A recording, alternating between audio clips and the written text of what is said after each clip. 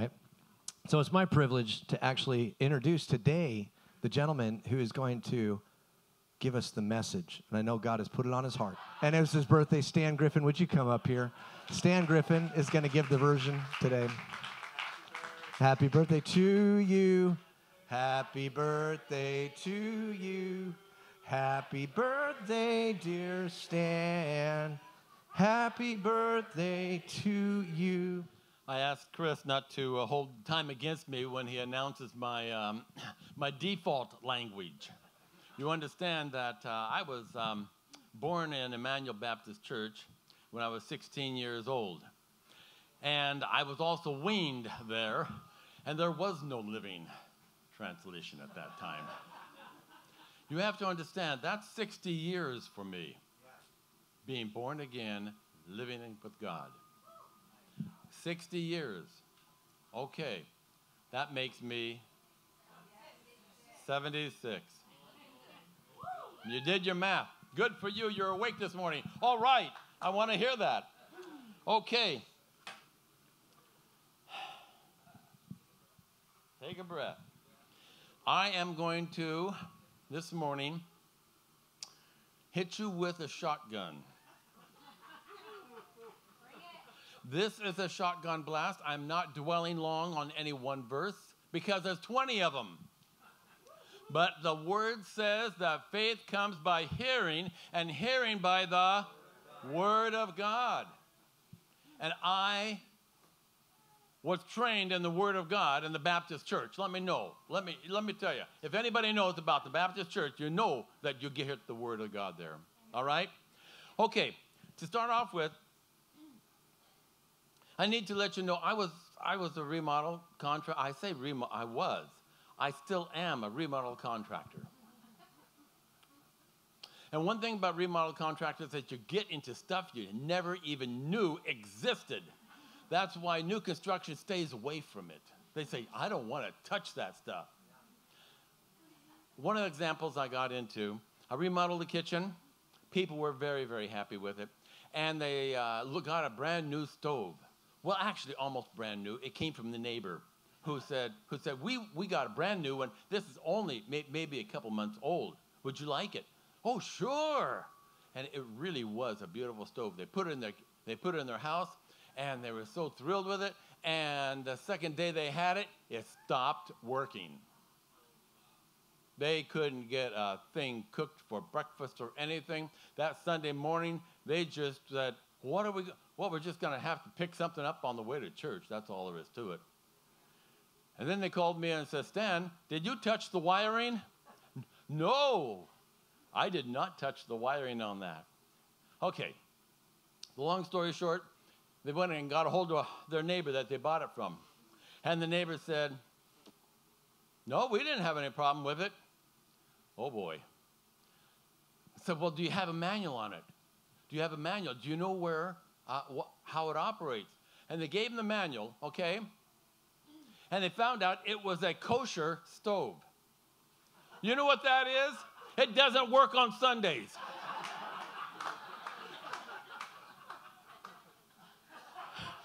Now that is really, I couldn't take any fault or any credit for it. I was so glad it did not touch me in my work, okay? A kosher stove. So the point is, read the manual. When you get an appliance, read the manual. You know, we just assume that it's going to be what we've always used and how it's always worked. Well, guess what happens? We come to God, and we see him, and we look at his word through our worldly eyes. And that's how we interpret God. That's how we interpret the word, through the worldly eyes.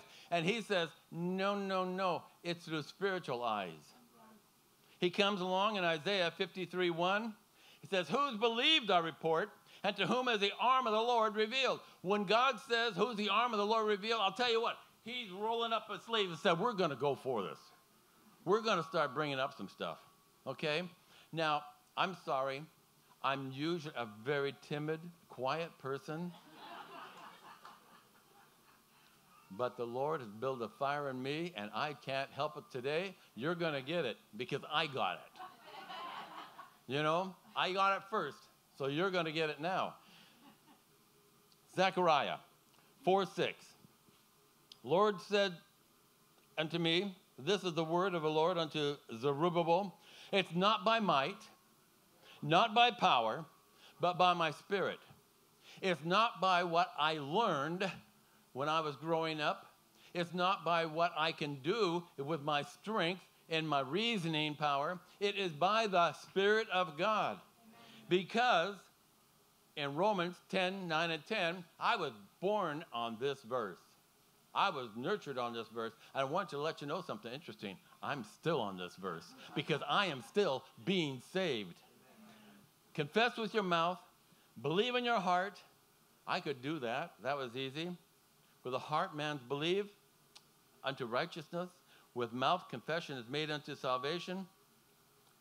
And then we say, yes, Lord. And God says, all right, I'm going to give you something. I'm going to give you the Holy Spirit as a down payment to say, you're now walking with him. And that's where we are. We're with the Holy Spirit. I'm going to take a little bit further on this verse because you have to realize I really, really, really seek God a lot. And the Lord showed me that when we accept him, we know the verse that says our new name is written down in heaven, right? A new name is written down in heaven. Well, in Revelation, he says he's given us a name that's only known between him and me. Only known between him and me. Whenever we make a mistake, we come to God. I'm sorry, God, for doing this. I'm sorry. Even before that, he has already forgiven us. He already has looked to us. Whenever he deals with us, he's dealing with us looking at that name that he already knows. Therefore, it's through his rose-colored glasses of Jesus on the cross that he sees us in that name, that purpose, that goal he has for each one of our lives. Now, that was a fresh revelation. I hope you enjoyed it. But salvation is a cleansing process. It's not once saved, it's continually being saved. We're working through it. That's why for a long time, I asked God, why am I still on this earth? I mean, I love you. Let's go to heaven. Hey, yeah, he says, they got some work to do in you. And that's why we are redeeming our soul, our intellect, our emotions, our willpower. It's being redeemed, being transformed into a spiritual being, letting the Spirit take more precedence than our flesh. In Ephesians 1:17, for the spirit of wisdom and revelation, of insight into mysteries and secrets and the deep and intimate knowledge of him. That has been my quest in my life. The deep and intimate knowledge of him. I am passionate for God. Can you tell? I teach 2 Bible studies. And they say, well, Stan, why are you teaching 2 of them? Well, because they deal with different subjects. Because I love the Word of God. Because it burns within my soul. Whenever anything comes up, what does the Word have to say about it? He says, you can know and understand what is the immeasurable and unlimited, surpassing greatness of his power. Is that a goal? Is that a purpose? Is that something that you want to go for? I'll tell you what, that makes me hungry. That makes me hungry. I am always seeking more. When I married my wife, she was so godly. She taught the cats flannel graph pictures of the cross, okay? I mean, she was really there. And she worked up since then into children's church and all that kind of stuff. And I knew when I married her, listen, I better get on a stick. Because she was really ahead of me. And I'm supposed to be the leader? I'll tell you what. It is a goal to always have somebody ahead of you, encouraging you to keep going, encouraging you to progress further. One of the things that I have a wonderful conversation with a great friend, and we were talking about communion. I'm going to be touching on some subjects here that might kind of rub you a little bit wrong. But listen to me. I sought the Spirit in these things. And he says, you know, the problem is that they make my actions into a religion. And then they camp there. They say that communion is only about the suffering of the Lord Jesus and all the things that he went through suffering on the cross. And I said to him, I said, no, my Lord didn't stay there. And not only did he not stay there, but his body was given for my healing. That by his stripes I am healed. His blood was not only for my forgiveness, but his blood is the power over the enemy and everything he wants to come against us. The blood of Christ is our strength. And that's where I go beyond just suffering. I don't like suffering. But I'll tell you what I do like. I like the power over the enemy. In all things, I have it. But we need to learn how to use it, is a real question. In Hebrews 12:1, it says, let us throw off everything that hinders us. Growing, constantly, asking the Lord questions. He says, for the joy set before him, he endured the cross. What was that joy before the Lord? It was every one of us that Jesus comes to the Father and says, Father, I have brought your family back to you again. Because that has been the heart of the Father all along, is my children to come back to me, my children to know who I am, my children to experience my love, my children to hear me, and to know that I love them. Those songs are powerful this morning. The mood in here, the Spirit of the Lord was great in here. It's for the joy set before us. So the point is, number 2 is Jesus is a victor, not a victim. Because they did not take his life from him. You read the word and it says, he bowed his head and he gave up the Spirit. I have been given some theology books and I said, oh, Jesus lost so much blood for all the beating and the whipping that no wonder he could even make it to the cross. Such lies.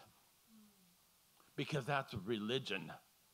I say get in the Word and read what the Word says. The Word says he gave up his life. It was in his power. Why? Because it says he bowed his head and gave up the Spirit. His Spirit. That's who we are. We are been born again by the Spirit of a living God. And unless we let the Spirit teach us, we will stop and settle in just the same old habits. Maybe they're good habits, and that's wonderful. But they're not where he wants us to be because he's looking at us through our new name that he's given us. Okay. In Ephesians 2, it said he made us alive. He's made us alive. We were dead, now we're alive. How are we alive? By the Spirit, by the Spirit. For we know God's own handiwork. We are his workmanship. You know what? God loves a challenge. God loves a challenge. I'm sorry to say that he loves me even greater because of the challenge I brought him. All of my 60 years. But it's been my privilege because he has continued to teach me again and again and again. We were sealed at our birth, yes. But in Ephesians, it says, we now can enter into the fullness of the Spirit. And at that fullness of the Spirit was a symbolic of, we have tongues as a result of being baptized a second time by the Holy Spirit. Tongues is plural. Now, I'm going to disrupt a few people. I'm sorry. But tongues is plural. If you don't like the tongue that you have, ask him for another one. I've had people talk to me and say, it's so difficult to talk in tongues because it's a tongue twister. Well, yeah. Well, guess what? Ask him for another one. Ask him for a language for each purpose you have in your life. If you want a love language, ask him for a love language. There's a love language. There's an everyday talking language. There's a warrior language. Get the fire burning, and he will give you the language to accomplish his purpose.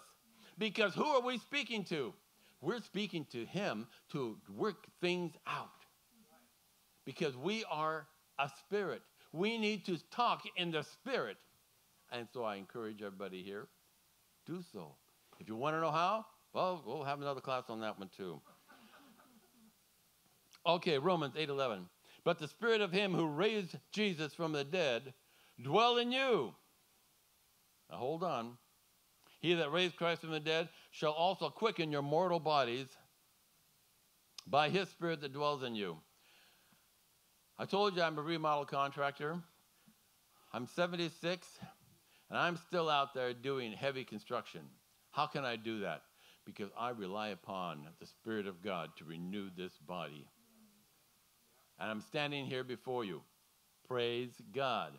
I've been on my back.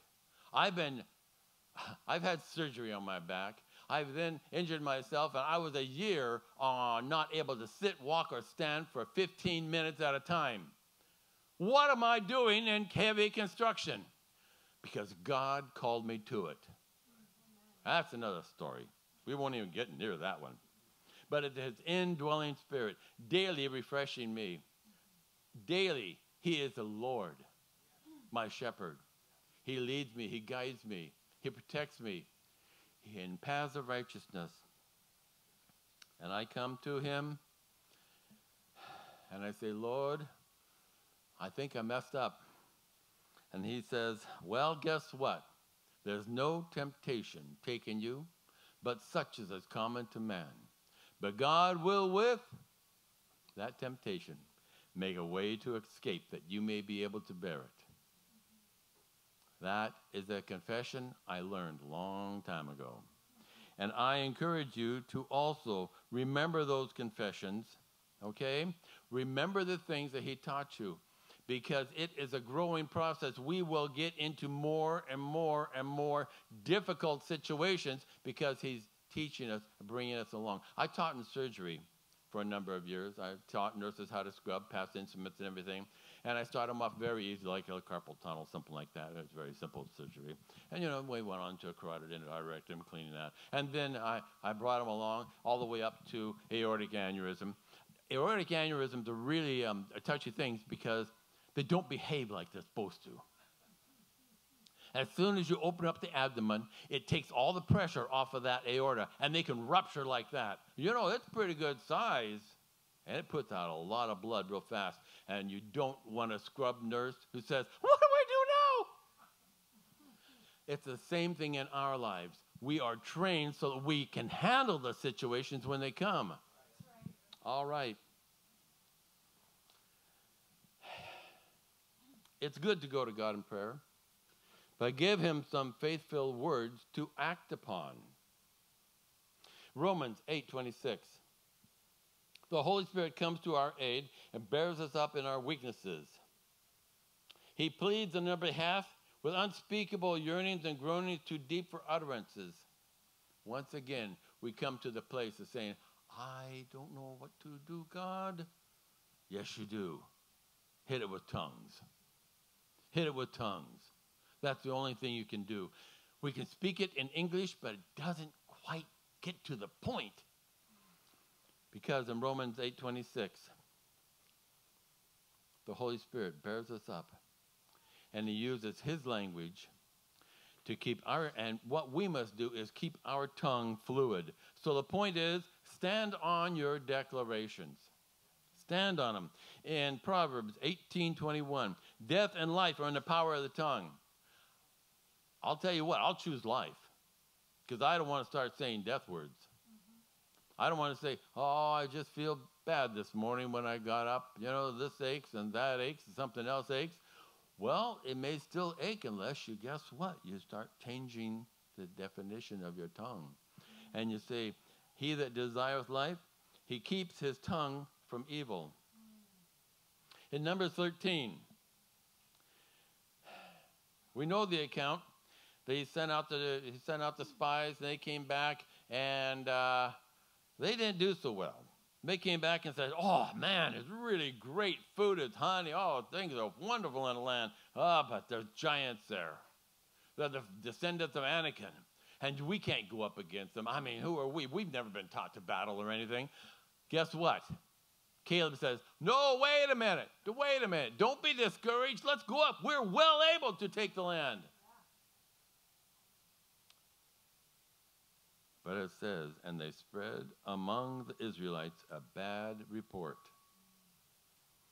In James 3, 9 through 12, with a tongue we praise the Lord and Father, and with it we curse human beings who have been made in God's likeness. I'm going to stop right there and say, listen, men, women, husbands, wives, do not curse your spouse.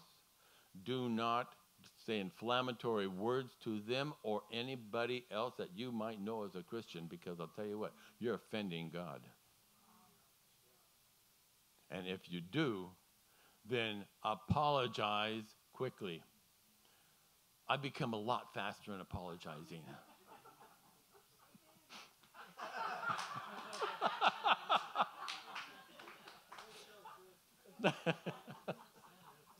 For out of the same mouth come praisings and cursings.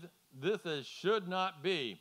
Fresh water and salt out of the same springs. Brothers and sisters, listen, I've said enough of that. You got the point. Okay, over in John. John chapter 6. Jesus ran into the same situations. You know what? Yeah, you see what happened up there, don't you? Guess what? He is telling them, I'm the bread of life. Wonderful. You got to eat this flesh. You got to drink this blood. Oh, for a Jew that won't even eat an animal of some types at times, guess what? That was really offensive. And the problem is that they were unable to discern spiritual language. That was the spiritual message. That's what we do at communion. We eat his flesh, we drink his blood. Well, we take the bread, we take the communion cup. Okay? But this is where we need to discern the Word of God. Back to read the manual. All right. They grumbled about his words, and what did they do? They turned and walked away from the bread of life. If we don't understand what God's doing in our lives, and we become offended at him, well, ask him what's going on, but don't turn your back on him. I love the songs we sang today, but I'm going to correct one of them for you. Uh-oh. There's nothing God cannot do. There's a couple of things he won't do. He will not go against your own will. We're suffering because of Adam. He will not go against your own will. And the other thing is unforgiveness. It stops the work of God. It stops the Holy Spirit. Unforgiveness has no place in a Christian's life. And when it occurs, not if, when it occurs, somehow get it resolved. You go and you apologize. You try to work things out. If it doesn't, then say, okay, Lord, I yielded to you, but I did what I could. Okay? But watch out for those two things. All right.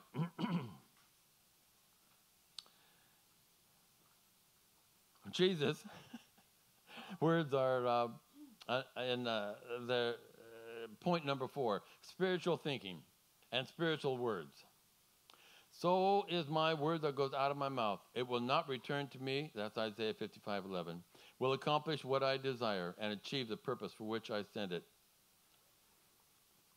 The work that Jesus sends to us is to declare his word over our lives. This is where we get into Mark 11, point number 5. Believe it and say it. Mark 11:23 is really a verse that goes, has really bothered a lot of people. Let's just be truthful about it. Truly I say to you, I say to this mountain, go and throw it into the sea, and does not doubt in his heart, but believes what they say will happen to be done. How many of us have mountains? You don't need to show your hand. I know we all do. How do we move those mountains? We move it by the living word. We move it by finding a confession there that we can get a hold of.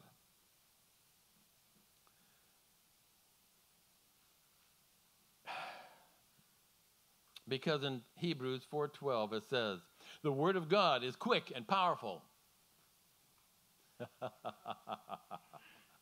And sharper than any two-edged sword, piercing, even dividing asunder soul and spirit, and joints and marrow.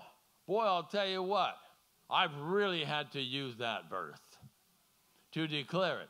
I tell my bones, I tell my joints, listen, I am filled with the Spirit, and I'll tell you what, joints and marrow, you get under the name of Jesus, you get under that Spirit, and leave my body alone, and tell it to take a hike. But that's where we have to get trained to be able to do it. It doesn't come just overnight. That's how we attack mountains. We find the word. There's resources, topical Bible, and they're on your concordance in different places. You can find it, but hit it with the Holy Spirit. That's who we are, filled with the Holy Spirit.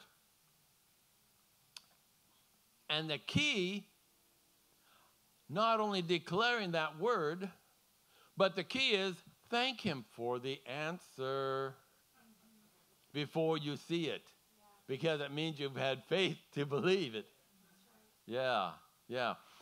Far more is accomplished in thanking him than anything else in our lives.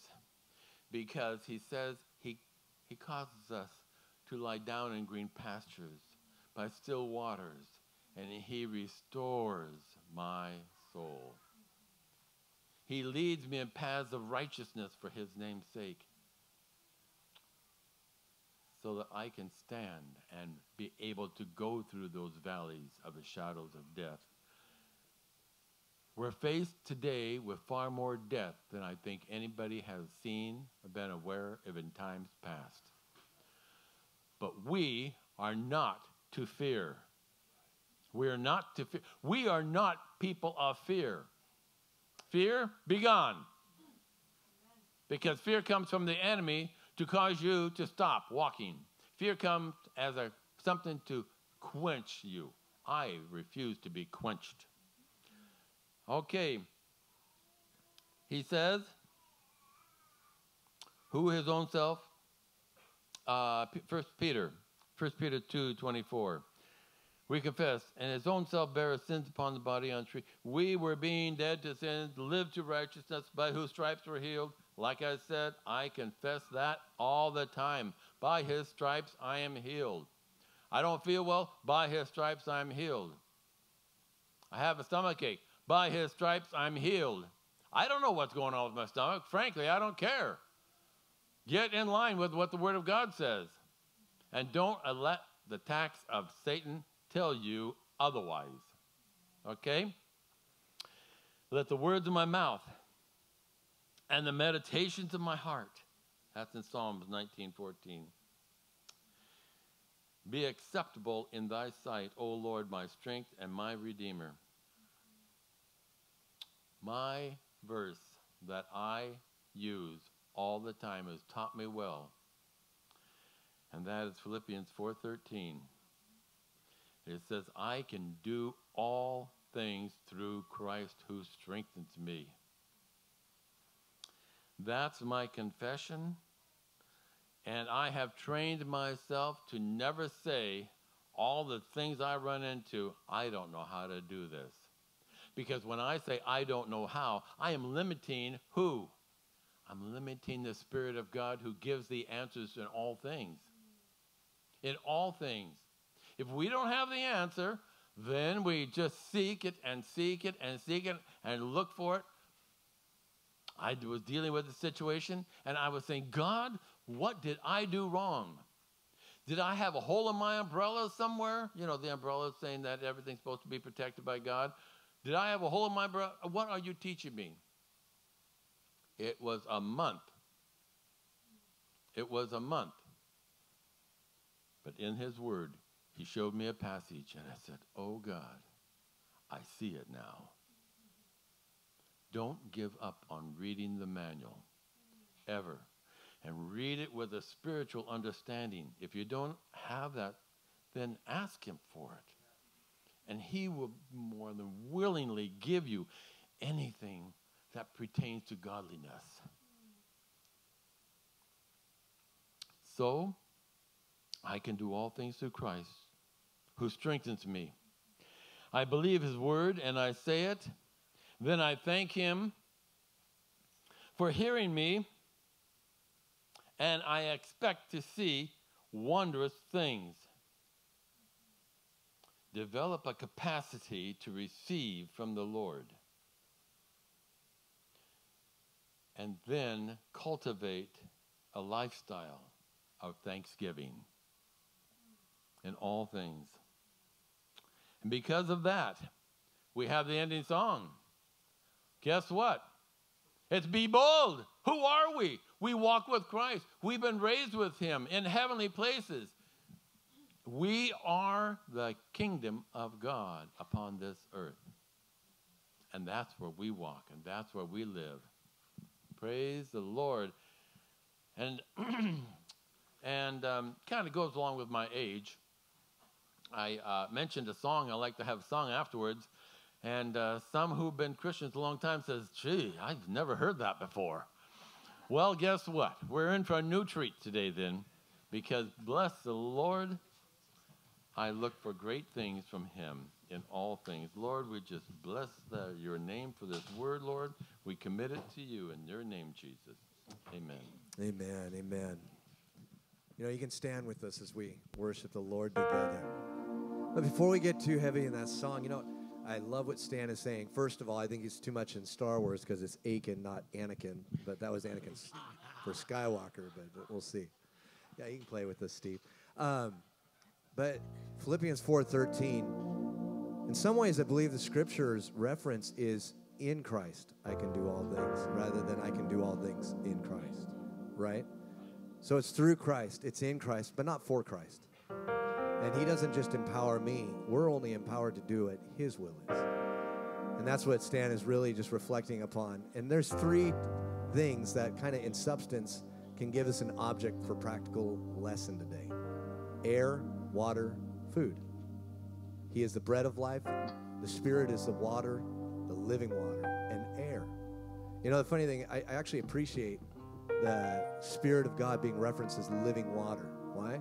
Because living water, how many times have we forget to drink? Like, we did a little health class, and we're like, we haven't been drinking enough water for our health, right? But I don't forget a meal. That's not, but yet, in a spiritual sense, the bread that he offers us, can we look for the substance that nourishes us? And I just heard this from Robert Morris. It's like you have this healthy, good meal in front of you. How many times do you say, I already ate that. I don't want that again. No, we eat the same thing over and over, right? Well, the Word of God is substance for our life. We can nourish by reading the same thing, listening. That's what Stan is saying is very life verses that are referenced in his heart and his soul are the substance that come from the very Word of God. Hebrews 4:12 divides, but air. Everybody hold your breath for just 2 seconds. Who's going to hold it? Who's going to keep holding it? He's the very air that we breathe. May the Spirit, like a rushing wind, his pneuma, blow in us. It is so important to recognize that we can only declare the things that God has made possible. We do not conjure them up in our spirit, but we allow his Spirit to speak truth. Those are the things. For I know that I can be content with little or much, for I can do all things through Christ who gives me strength. Amen? So let's be bold and be strong. Be bold, be strong.